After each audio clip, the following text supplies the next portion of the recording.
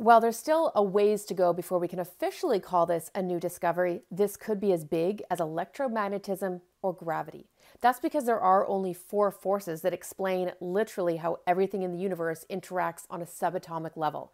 It's part of the rule book, the Standard Model, and scientists think they may have found a 5th force. The Standard Model, developed about 50 years ago, doesn't explain everything in the universe. So recently, scientists have had their eyes on these particles called muons. They're basically a heavier cousin to an electron. If you put them in a magnetic field, they'll spin around like a top. And so scientists have made these incredibly detailed calculations about how they should move and spin and wobble based on the Standard Model, in theory.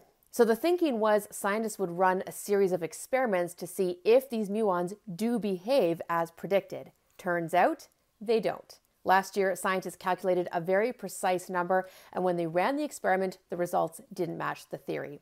The same experiment was actually done in the UK in 2000, and the calculations also didn't add up. But this experiment just done in Illinois used some very, very precise numbers, and these results are incredibly exciting.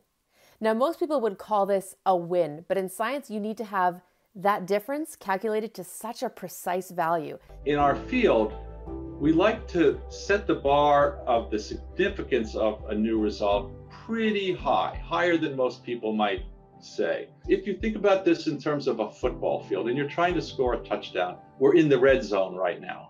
So scientists are going to repeat this experiment at least 4 more times over the next couple of years.